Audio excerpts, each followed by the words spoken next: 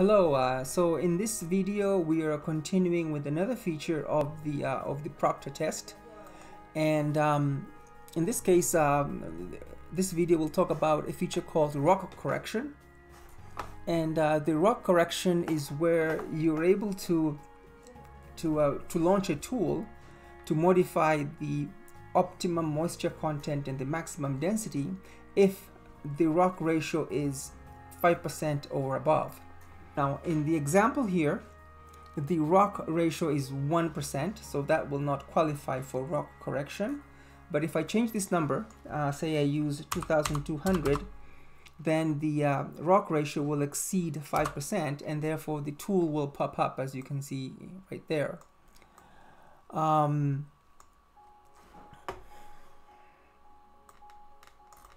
So once the BreakTest Proctor test detects that the rock ratio is 5% or more, it will launch this rock correction worksheet tool, and it will follow the ASTM D4718 procedure to do the rock correction. I'm going to go through a few numbers here. The optimum moisture content for the uncorrected sample is 14%, and the maximum dry density of the soil sample is 1840. So that's the peak position. And after rock correction was applied, I'm going to go straight here and show that the optimum moisture content was adjusted down to 13%, and the maximum dry density was adjusted up to be 1890 or 1890. The formula that is stipulated by the D4718 standard is shown here, so that's taken from the literature of that specification. Other parameters of interest are the dry mass of fines, which is 28,360 grams, and the dry mass of the oversize, this is the rock content, which is 2,200.